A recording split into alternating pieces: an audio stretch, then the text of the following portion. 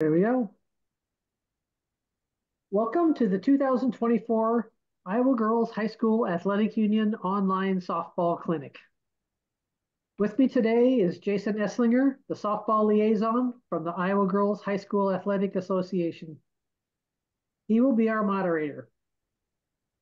The 2024 Softball Advisory Committee members will participate in this clinic. Pat Pasha, Tom Berger, Jim Doyle, Craig Snyder, and Tom Sullivan are our regional advisors.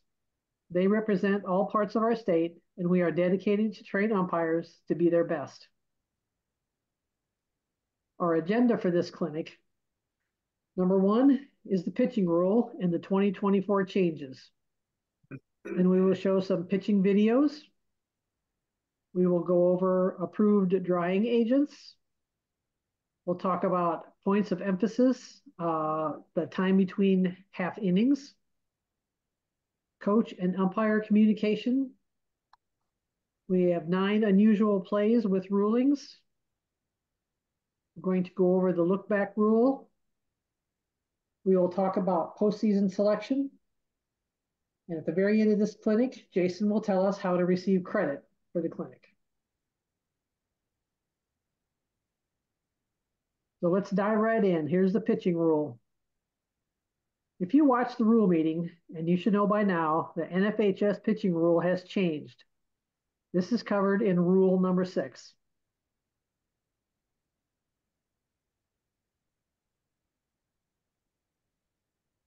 Rule 242, the definition of a pitch has not changed.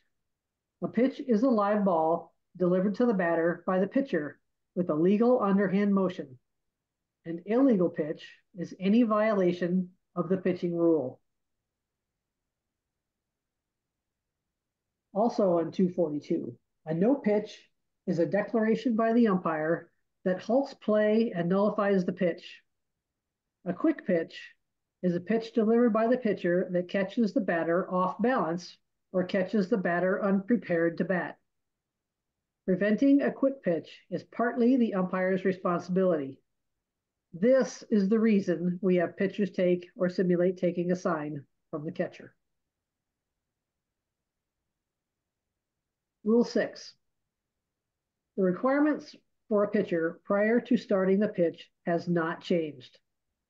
The pitcher must take a position with the pivot foot in contact with the pitcher's plate and the non-pivot foot in contact with or behind the pitcher's plate. Both feet must be on the ground within or partially within the 24-inch length of the pitcher's plate. The pitcher's shoulders must be in line with first and third base, and the ball must be in the glove or the pitching hand, and the hands must be separated. This part of the pitching rule has not changed.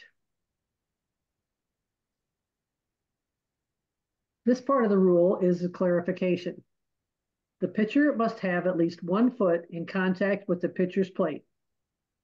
The pitcher shall take or simulate taking a signal from the catcher. After taking the sign or simulating the sign from the catcher, the pitcher must bring their hands together in front of the body. The hands must be together for not less than 1 second nor more than 10 seconds before releasing the ball. The hands may be motionless or moving. The pitcher shall not be considered in the pitching position unless the catcher is within the lines of the catcher's box and in position to receive the pitch. The pitcher shall not take position on or near the pitching plate without having possession of the ball. The pitcher may remove herself from the pitching position as follows. Before the hands come together, the pitcher must step back with both feet.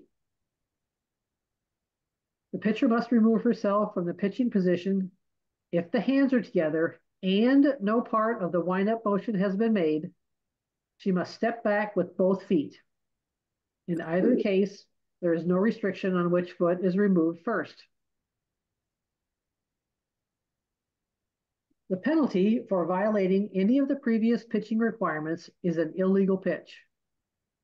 The umpire shall declare an illegal pitch with a verbal illegal and give the delayed dead ball signal with the left hand. Results of the illegal pitch may vary upon whether the ball is hit, or there was a swing, or the batter didn't swing at all. It is important for umpires to know when the pitch starts. Any step back with a non-pivot foot must begin before the start of the pitch. And the pitch starts when the hands separate. Once the pitch starts, the hands separate. The pitcher may only take one step, and it must be forward for the batter and simultaneous with the delivery. Here is the new part of the pitching rule. While pushing off from the pitcher's plate, both feet may be disengaged from the playing surface as long as they remain within the 24-inch width of the pitcher's plate and do not create a replant of the pivot foot that results in the pitcher being farther away from the pitcher's plate. Pushing off with a pivot foot from a place other than the pitcher's plate, resulting in the non-pivot foot becoming closer to home plate, is illegal. This is the replant. It is not a stop if the pitcher slides a foot in any direction on the pitcher's plate, provided contact is maintained with the pitcher's plate. New to IGHSAU softball for 2024 will be additional lines that are added to the field. The softball committee voted to add pitchers' lane lines to assist the coaches in teaching pitchers to pitch legally. It will also assist the umpires when having to call illegal pitches. This diagram is on the Iowa Girls High School Athletic Union website.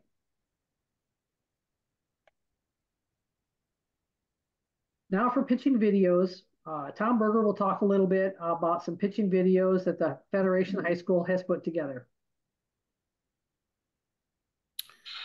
All right, thanks, Kathy. Rule 6, stepping outside the chute, illegal. Rule 612C, while pushing off from the pitcher's plate, both feet may disengage from the playing surface as long as they remain within the 24-inch width of the pitcher's plate. Now we'll show a video.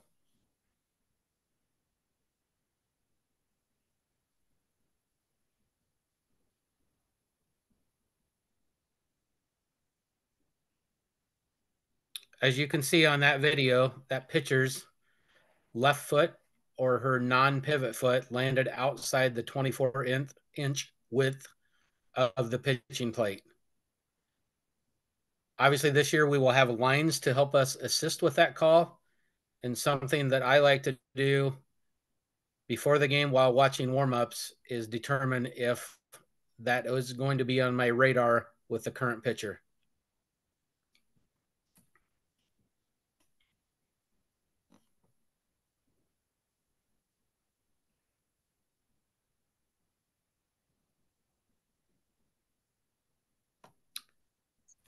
Rule 6, stepping back is legal.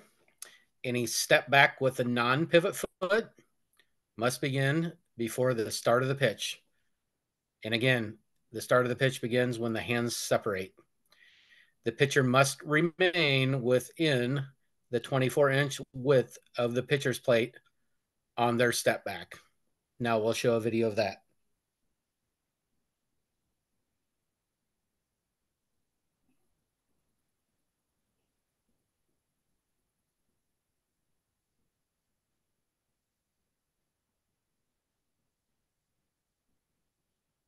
The pitcher step back, it's a legal push and a drag. That pitch again was legal. This pitcher stepping back before the hands separate. The next movement is forward. That is legal.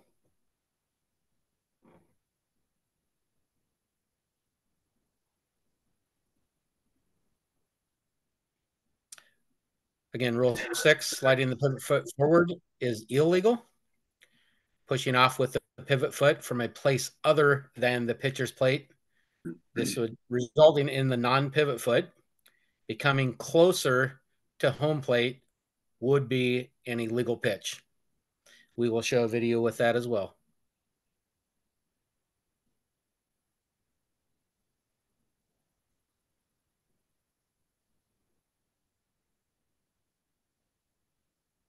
The pivot foot stepped forward, so therefore we have an illegal pitch.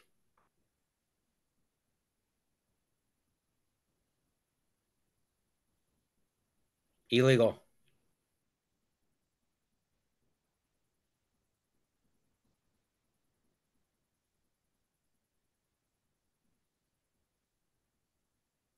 This is probably one of the biggest violations that is allowed that we see as a group of advisors.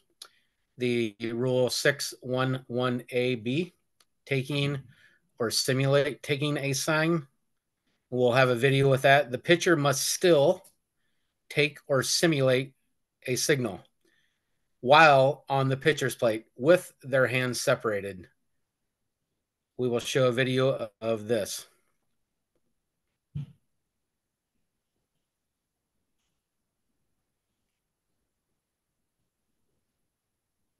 Pitcher steps on. She is looking towards her catcher for a signal and then puts her hands together. That is legal. Getting the signal off of the pitching plate is also legal as long as she takes or simulates a sign once she steps onto the pitching plate. In that video, she did so, and therefore she is legal.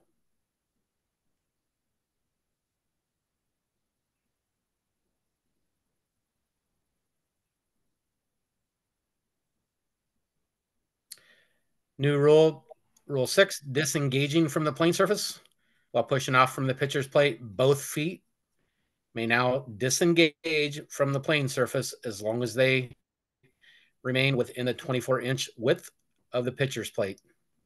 We'll have a video with that as well.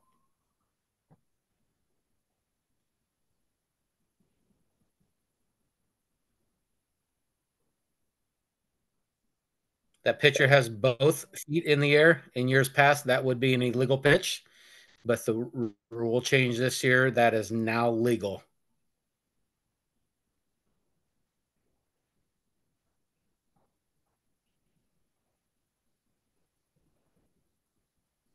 That was a legal drag as well.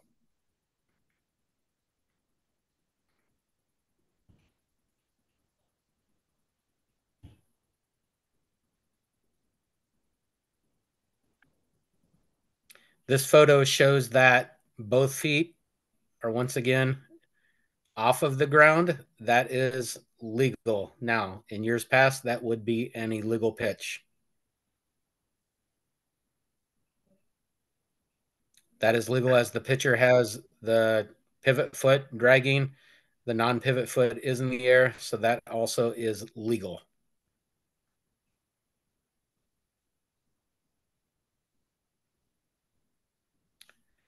Rule 247, a replant. There is a new rule definition for a replant. Replant of the pivot foot occurs when the pitcher pushes off the playing surface anywhere other than the pitcher's plate prior to the act of delivering the pitch.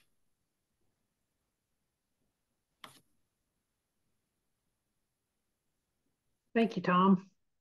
Those videos, not the still pictures, but the videos are posted on the Girls Athletic Union website. For our next part of our clinic, we're going to go over approved drying agents, and Jim Doyle will talk about this. Thanks, Kathy. Rule 622, approved drying agents. The pitcher shall not be allowed to use tape or other non-approved substances on the ball, or any contact points of the pitching hand or fingers. No other player should apply a foreign substance to the ball. Remember that dirt is not considered a foreign substance. The pitcher shall wipe off their fingers before contacting the ball if they have licked their fingers.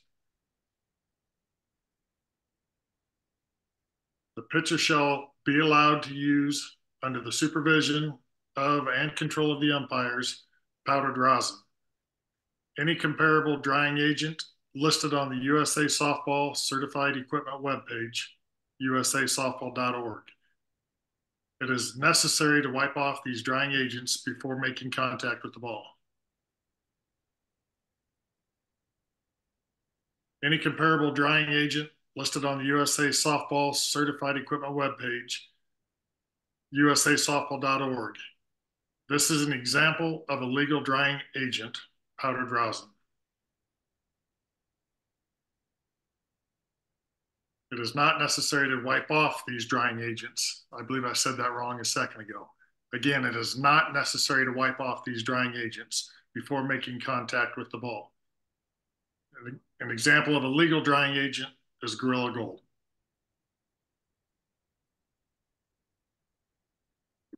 This is an example of an illegal drying agent, rock rosin.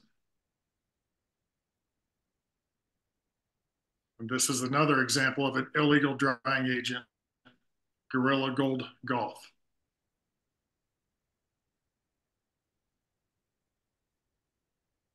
Thank you, Jim. The next part of our clinic will be 2024 points of emphasis about time between half innings. And the presenter is Tom Sullivan. Thank you, Kathy. Rule 6-2-5. Umpires and coaches should place close attention to the 60-second time limit between half innings. Coaches and umpires need to work together. Coaches need to keep their players hustling, and umpires need to attend to their responsibilities. At the beginning of each half inning, no more than 1 minute may be used to deliver no more than 5 pitches to the catcher or other teammates. The 1 minute time limit begins from the third out of the previous half inning. A pitcher returning to the pitching position in the same half inning will not be granted any warm-up pitches unless the umpire authorizes more pitches due to inclement weather or if a pitcher was removed due to injury or by rule. Some responsibilities of the umpire include facilitate the defense getting into place, the pitcher warming up, lineup changes, and starting the inning. The role of the umpire is not visiting with the fans or having an extended discussion with the other umpires that is not game related. This rule is about managing the flow of the game. Umpires are not there to rush players, but to maintain a good flow of the game. This can be done without being overly aggressive, often just a simple, here we go, or let's get ready to play, is all the encouragement that a team needs to know it is time to get back to playing. Utilizing these simple reminders during each half inning, as well as during charge conferences, can help make sure a good game flow is maintained. Set the tone early. Violating the 60-second rule, there's no penalty. Excessive warm-up pitches, penalty. Penalty is a pitcher shall be penalized by awarding a ball to the batter for each pitch in excess of 5. This does not apply if the umpire delays the start of the play due to substitution, conference, injury, etc. Umpires are responsible for game management. As I said, to maintain a consistent 60-second 1 minute time between half innings, coaches keep players hustling, umpires tend to your responsibilities. Good luck on your 2024 softball season. Have fun. Thank you, Tom. Now we'll talk a little bit about another 2024 point of emphasis, coach and umpire communication. Coaches and umpires' interactions are seen by everyone at the game. Many games are also streamed. You as an umpire are always being watched. Interactions with coaches should be conversational. Note this softball umpire. He is listening. Hands are down at his side. The coach and the umpire are mostly side to side, not face to face. Keep your voice down. Just have a conversation. Coach and umpire communication should not be confrontational. IGHSAU and NFHS softball is education based. As we umpires must understand the players, coaches, and parents are emotional and passionate, much like we are passionate about umpiring. This may be a Major League Baseball picture, but it illustrates the passion of the coach and the calmness of the umpire. Coaches and umpires must remain professional. After a close play or something unusual happens on the field, call time and look to the coach or to the dugout for the defensive coach. If the coach comes out, walk towards them as they are approaching you. There should be one umpire and one coach in this conversation.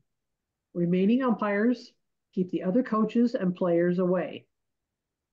When the discussion is over, walk away. If the coach follows the umpire, the remaining umpire or umpires should step in and walk the coach back to their dugout or the coach's box. Listen without interruption to the coach's question, then respond. Umpires are the calming factor in these situations. When speaking to the coach about a rule or a play, use the words in the rule book. You do not have to cite the rule number, but it sure helps to know, for example, the pitching rule uses the word pivot foot.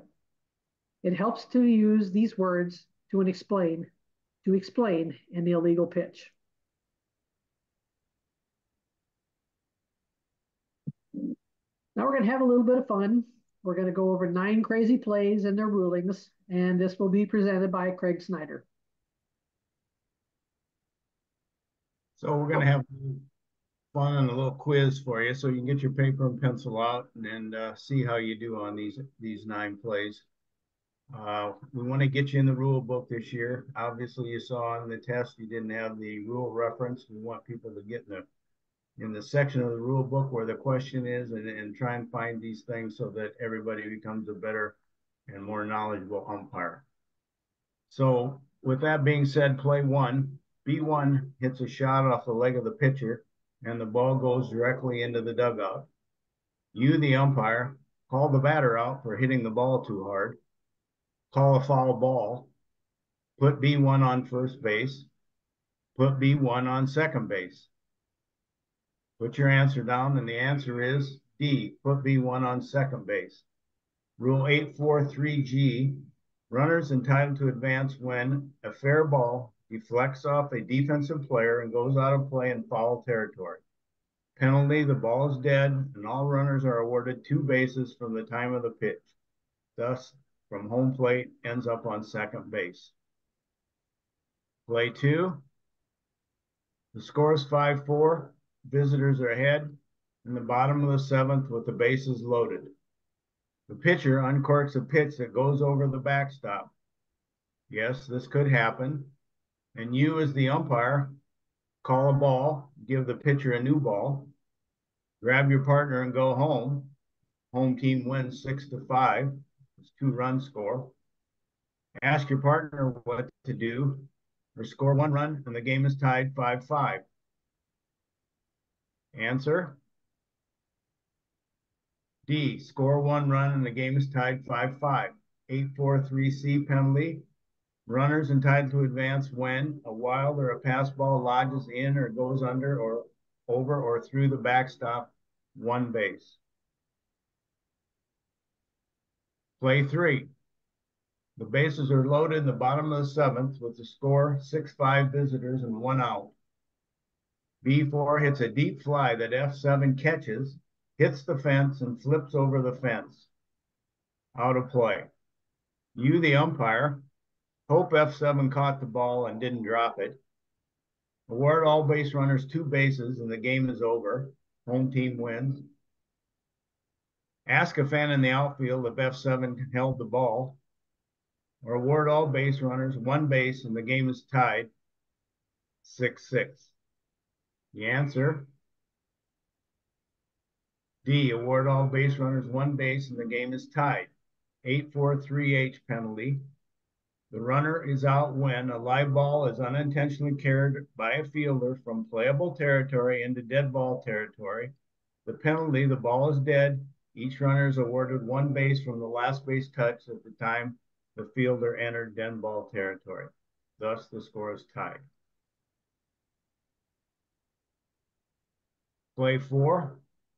The coach is yelling at you, the home plate umpire, about your strike zone. You, as the home plate umpire, yell back at the head coach to shut up or you're going to eject the coach. B, make the zone even tighter so you'll show the coach who's boss. C, tell your partner to take care of the coach. Or D, quietly walk over to the coach, take your lineup card so people think there's a change. Quietly tell the coach enough is enough. If the coach continues, you may warn, restrict to the dugout, or eject. Take care of the problem before it gets too big. There's your answer. It's a game management. Take care of it. You have all the tools to take care of a coach if you have a problem. Use them if you need them. Number 5.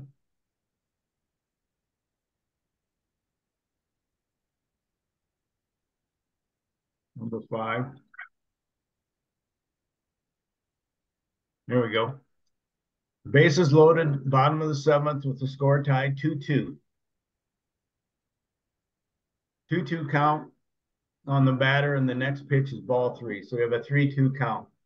For no reason at all, catcher throws the ball to third.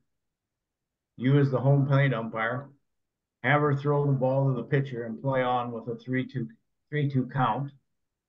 Call time, declare ball 4, and award the runner on third home, and the game is over. Everybody else has to move up 1 base and all those good things too.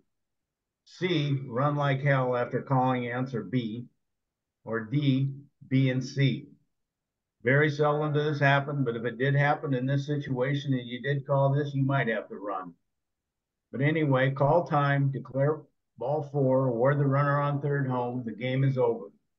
The catcher shall return the ball directly to the pitcher after each pitch, except after a strikeout or a putout made by the catcher or to play on a base runner. Penalty, the ball is awarded, the batter is awarded a ball. Number 6, B1 receives the base on ball 4 and goes to first base and stands on the orange base. You, the umpire, hope B1 goes to the white base before F3 tags her out. Tell her to go to the white base. Call her out when F1 pitches for being off the proper base. Or D, legally let her stand on the orange. Answer,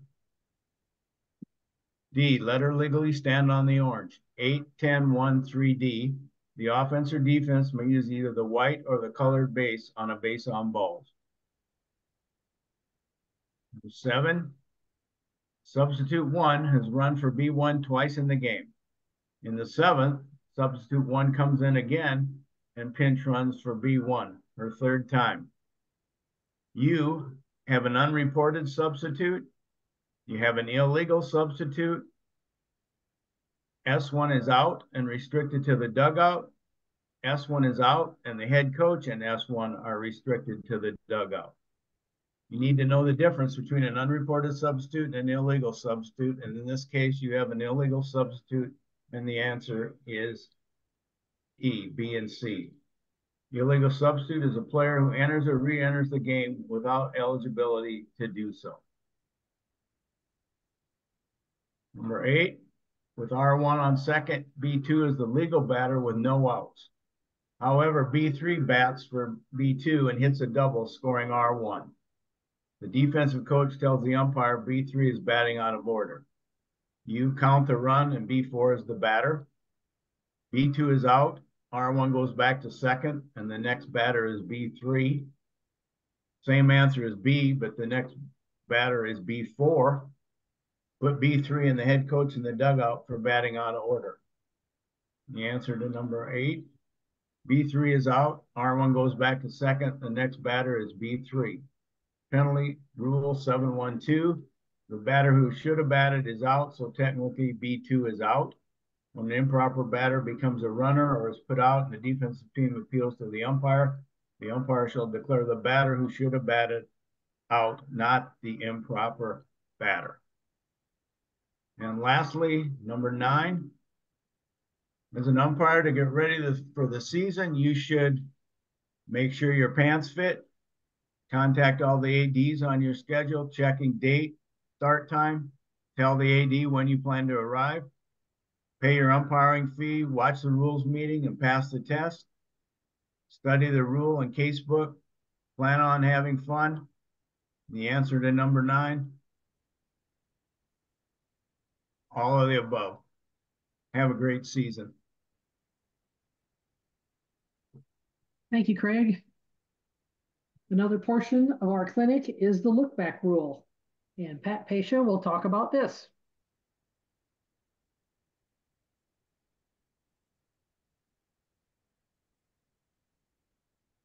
Gotta turn your sound on, Pat.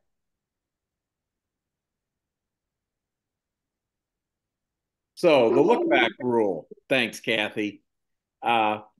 The look back rule is one that I think is sometimes overlooked in National Federation just because of different institutions use different rules than we do. So the definition of the look back rule and the pitcher circle is this. The 16-foot circle is used for the look back rule. A pitcher is in the circle when both feet are within or partially within the line. So if she's touching the lines, she's in. Even though 90% of her feet are hanging out, as long as 2 of them are touching lines, we're good. And the feet may touch the lines and extend outside of the line. The look back rule will be in effect when the ball is live. A batter runner has touched first base or been declared out, and the pitcher has possession of the ball in the circle. So, once the pitcher has the ball in the circle, the runner may stop one time, but then must immediately return to the base or attempt to advance the next one. And that word immediately is very important there. So if she stops and you look at her and she's still stopped, you're going to have a dead ball and an out. So once the runner stops at any base for any reason, the runner will be declared out if she leaves the base. So say she steals second and she's standing there, they throw the ball back to the circle, and then all of a sudden she decides to take off. You've got to come up big as the base umpire or the plate umpire, either one of you can call it, and call dead ball. Batter's going to be out. Okay, before we get to the video, let's remember, in the 2-umpire system, the plate umpire is always going to have a lead runner on this. And the base umpire is more than likely going to have the runner at second or the runner at first, whichever the case may be. But we can't all be looking at the ball. We can't all be looking at one runner and not the others. So more times than not, that's something that should be gone over in your pregame. I don't know if that always is. And remember the look back rule. She doesn't have to look at her. If she's got the ball, the pitcher that is, in the circle, then the look back rule is in effect. Another thing is when we have a base hit and we have a cutoff of first or third base, sometimes we have that girl going staying in the circle. And sometimes people get confused that the ball's in the circle. Well, it's not in the pitcher's hands. So it needs to be in the pitcher's hands in the circle. So now we're going to look at a video that gives us a few examples.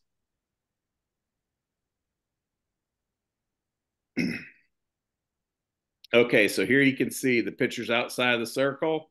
She's still outside the circle here because 1 foot's in, 1 foot's out. Now we're going to continue on. Okay, stop again. Now she's in the circle because 1 foot's completely in, the other's on the line.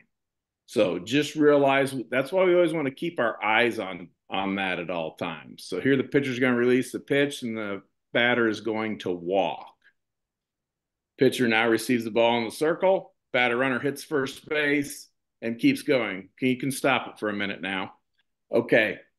Notice the runner on third immediately goes back to third on that play. She immediately goes back once the batter runner hits third base, which is what she's supposed to do, because the look back rule was then in effect. So now we'll continue on. Now on this play, we're going to have the batter is going to walk again, and she's going to go to first base. There's the ball in the circle. The runner hits first. What do we got here? Immediate dead ball. Throw your hands up. You've got a dead ball. Here we've got a base hit. We throw it back in. Now this is a legal play. As you can see, the batter runner overran first base on this. She overruns it on the base hit. And then as the ball is in flight to the pitcher, she is fine to take off and advance to the next base, or she could go back to the other one.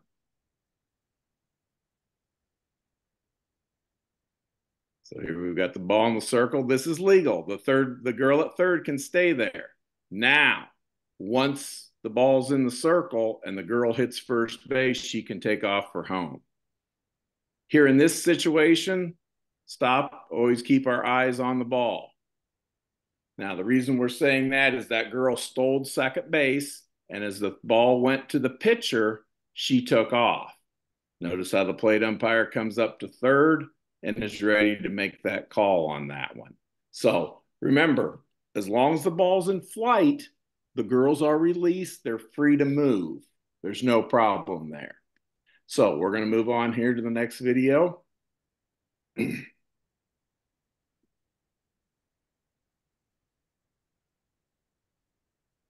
Okay, so we have runners at first and second base. We're going to have a ground ball hit. They're going to try to get two. They get the out. And then notice how she runs past first base.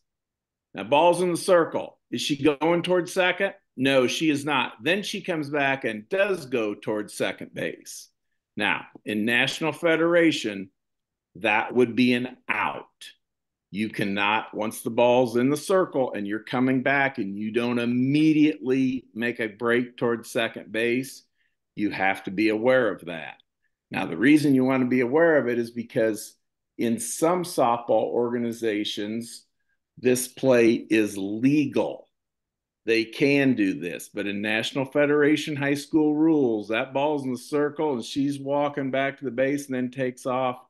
We got to throw our hands up. The base umpire should have thrown his hands up there and called an out, because that's what you would have had. So that's why we always say be alert to those things. Make sure we're watching. That's why we always want the plate umpire to be out to the circle on a base hit, so we're watching and we both don't turn our back at the same time, because this does happen where we both turn our back. All of a sudden she takes off and nobody knows whether she was in the circle or not. So we always want to be alert at all times, and some teams do try this. So here's our last play we're going to look at. We're going to have a pitch with a runner on first. There's a runner on third, too, that you can kind of see. So she fakes. The runner fakes towards second, but then when the ball's in the circle, she immediately goes back to first base. Now, we can't see the runner at third. We assume she stayed on the base when the ball went to the circle.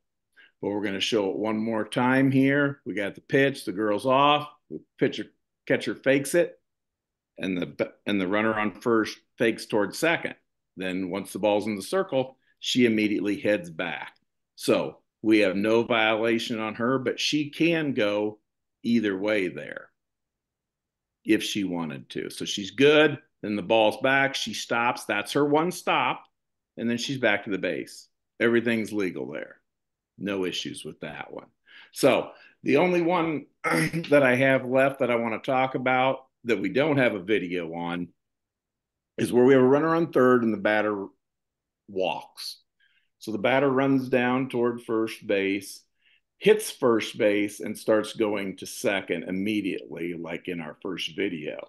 Now, Once she hits first base, that runner at third must either head home or return to third, because once the ball's in the circle, pitcher does not have to look at her. She does not have to do anything. If she just catches the ball and stands there, and the runner at third is off the base, she's out. It's dead ball immediately. We call her out. Now, if the pitcher runs toward the batter runner who walked, or she raises her arm to throw it, then we have a different situation. Then the look back rule is released and they can do whatever.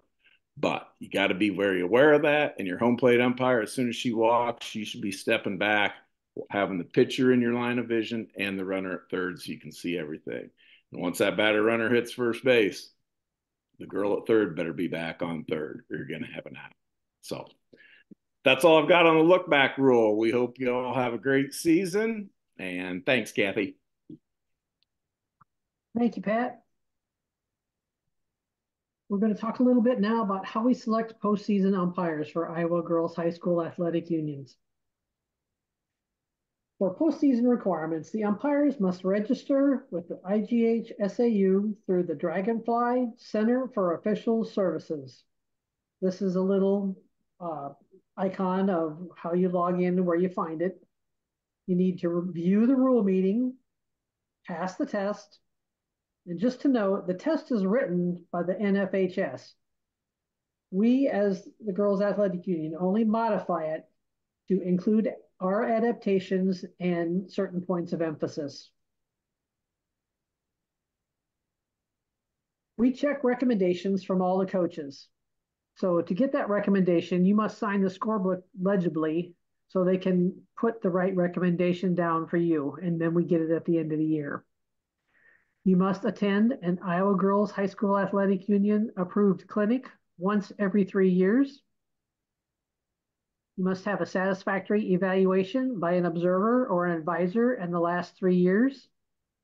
And you must be scheduled for at least 12 varsity games during the year of the tournament. We choose umpires from all parts of the state. Each advisor gives me names of qualified umpires from their area of the state. Umpires are not all from the metro areas. We as a group try to bring in a few new umpires every year. Everyone has a chance for postseason. Even first-year umpires would be eligible if all requirements, including the clinic, are met. In the past 7 years, we have brought over 35 new umpires to the state tournament. We are preparing for the future. We talked a little bit about observations. So some of the things that the observers are going to look for. We look to see that you're wearing the proper uniform, a mask, shin guards, chest protector, 2 ball bags on the plate, and no ball bags on the bases. We want you to wear the Iowa Girls High School Athletic Union logo for the postseason games, and the uniform must be clean and properly worn. Observers look for the umpire that controls the game flow. We look to make sure that you're giving the ball and strike count to the pitcher, at least while she's looking at you. Fill your ball bags between innings, handle the coaches, and ignore the fans.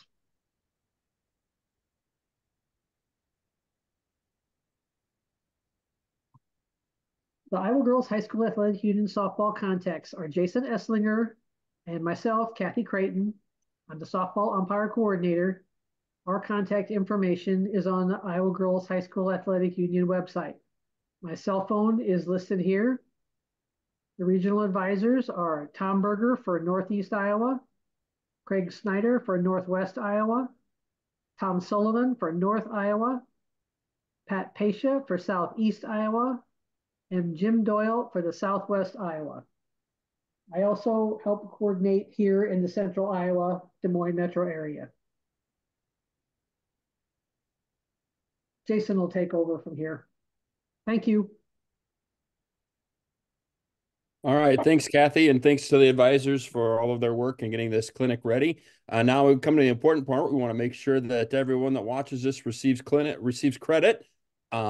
Basically, all you need to do if you have your cell phone with you, is basically take a picture or scan the QR code that's here. That will take you to a Google document for you to fill out and get proper credit.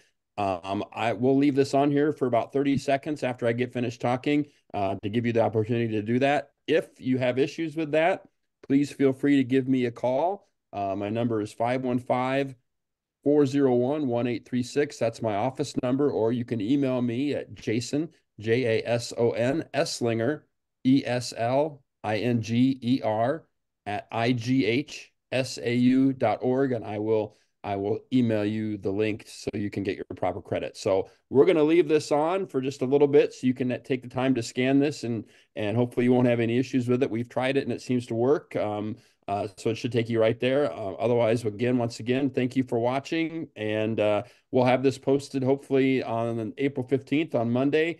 So it'll be on the official section of the website and it's under softball, so you'll be able to watch it there as well. Thank you again, and we'll leave this up for just a little bit.